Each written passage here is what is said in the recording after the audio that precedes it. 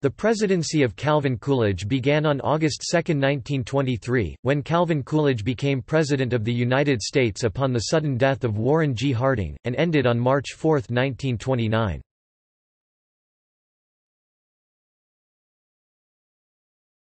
Topic: 1923.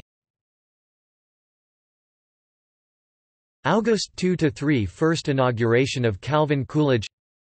August 17 Washington Naval Treaty ratified by the governments of the United Kingdom, the United States, the Empire of Japan, the French Third Republic, and the Kingdom of Italy.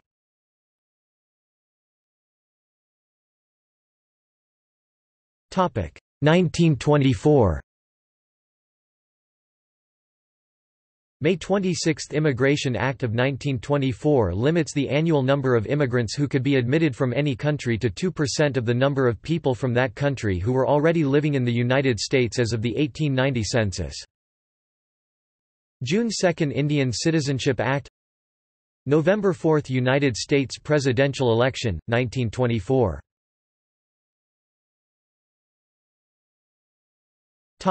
1925.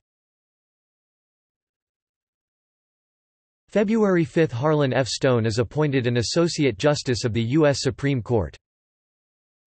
March 4 Second inauguration of Calvin Coolidge.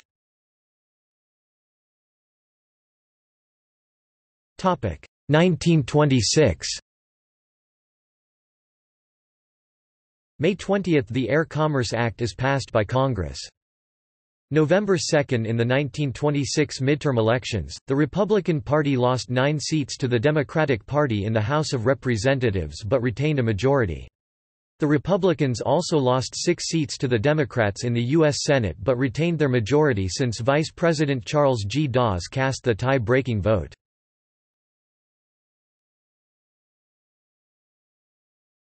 Topic: 1927.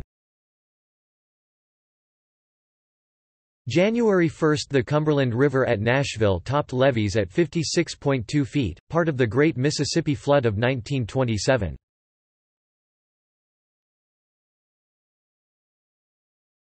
Topic: 1928. May 15 – Flood Control Act of 1928 enacted in response to the Great Mississippi Flood of 1927. November 6 – United States presidential election, 1928. 1929.